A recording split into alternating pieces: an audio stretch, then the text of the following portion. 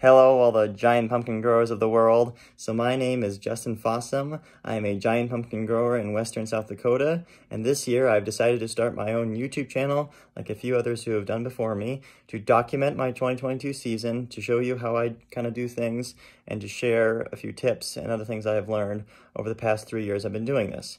I'm still fairly new to this, and I'm trying to learn and get better too. So if you see anything that I'm doing wrong or could be doing better or differently, please comment in the comment sections down below. So it has been absolutely outrageously difficult for me to decide what I'm going to grow this year. There are so many good seeds out there, and I only have room to grow one main plant and one small pollinator plant. I have second-guessed myself countless times, but I'm going with a 1940 Arena by 1953 Deletus cross. So huge shout out to Kevin Marsh and Leonardo Urena for sharing me these seeds. They're awesome seeds, so thank you so much. So let's get seed starting. So the first thing that I do is mix a seaweed solution.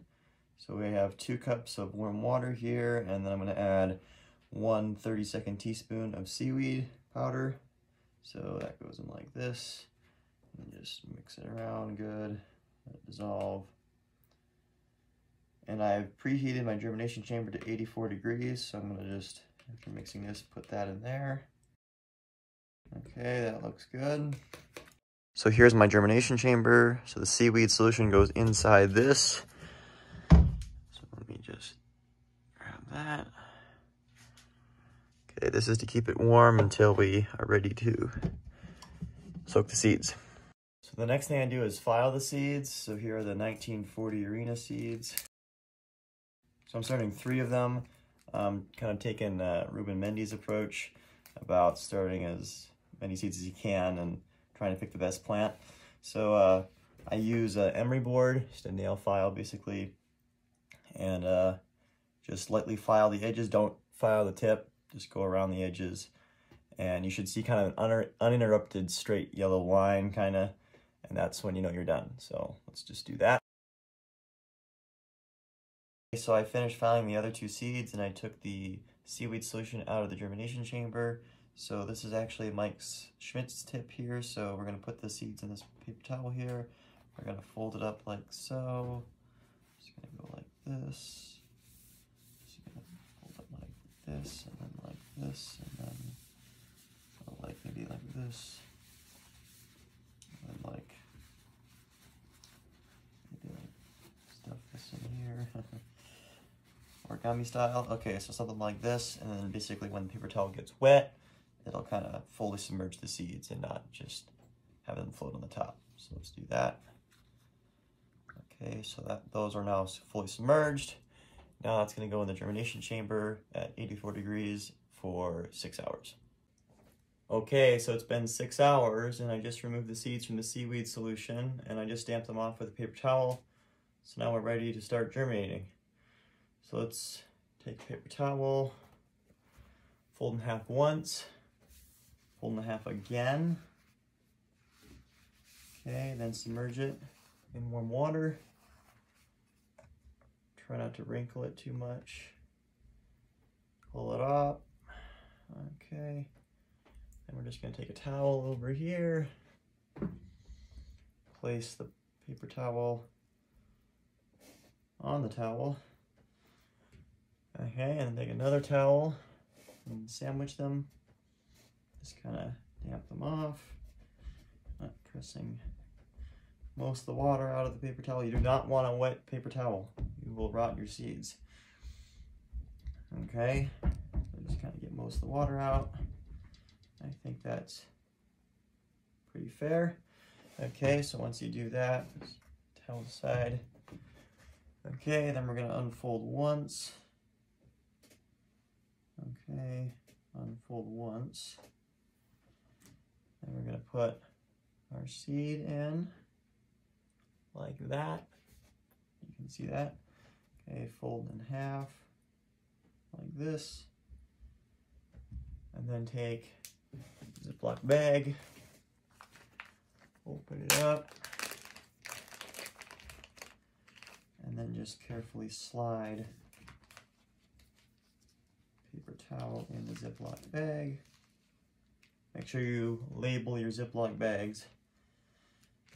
You know, we have the red mix here. Okay, so I kind of partly seal mine. I leave a little air there. I don't like to fully seal it. But something like that. Okay, so I just repeated that same process for the other 2 seeds, and now all 3 1940 Arena seeds are in Ziploc bags. So let me just close the germination chamber. So it's holding at 84 degrees, so hopefully within 36 hours or so, we'll have roots poking out of the seeds, and then we'll get to transplanting them into some seed starting mix. So see you then. So yesterday night, 2 of the 3 seeds germinated, and I just went ahead and put them in pots. But today, the 3rd seed germinated, and I'm just going to show you how I transplant them. So right here, I've got 2.5 cups of black gold seedling mix in this big bowl here, and then I got other little products I'm going to add to that. So first, we're going to add 1/2 tablespoon of mycorrhizal inoculant. It's like mycorrhizal fungi. Okay, so that goes in like that. Then I'm going to add 1 teaspoon of just some granular fertilizer. It can be kind of anything. This is, I think, 10-10-10. Then I have a teaspoon of bone meal. Then I have a teaspoon of molasses. Then I have a teaspoon of azos, which is nitrogen fixing bacteria. Come on, there we go. And then finally I have a teaspoon of root shield. Okay, so let's go ahead and mix all that up with this spoon here. Okay, and then to that I add 1/3 cup of warm water. So in goes the water.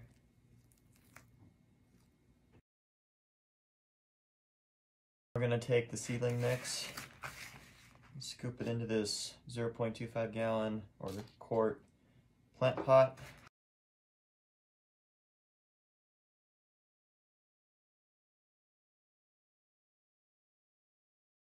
So something like that. Okay. And so now here is the seed, and you can kind of see the little root coming out of it. And so what we're going to do is we're going to take, oopsie, we're going to make a little slit in the plant pot. So like this, kind of a bit of a hole.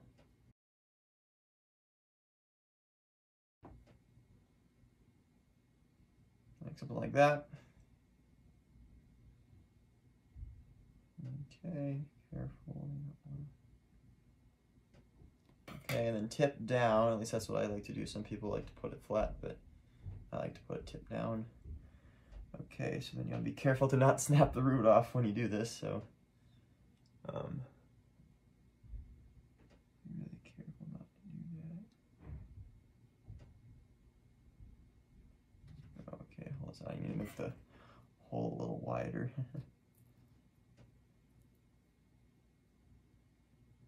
I think that'll do it.